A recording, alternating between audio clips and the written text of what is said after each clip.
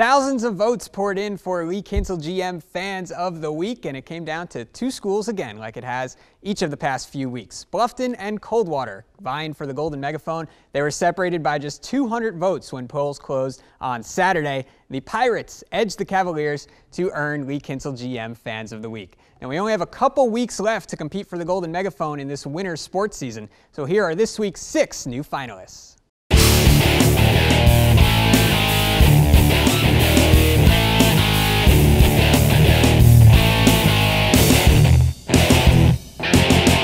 Our first stop is Ada. Bulldog fans have their dance moves down. Check out the worldwide leader making an appearance at Allen East.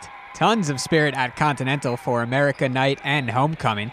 And they're just horsing around at Corey Rawson. I wonder if it's difficult to see through one of those. As promised, New Knoxville is a finalist. The student section at the barn is always rocking. And we finish up at Van Buren. Knights fans supporting breast cancer awareness and raising money to find a cure. Love to see that. So now it's up to you to vote. Go to WOSN.TV and click on Lee Kinstle GM Fans of the Week. Vote as often as you'd like. Polls will remain open until 5 p.m. on Saturday. And I'll reveal the winner of the Golden Megaphone on the Sports Report that night.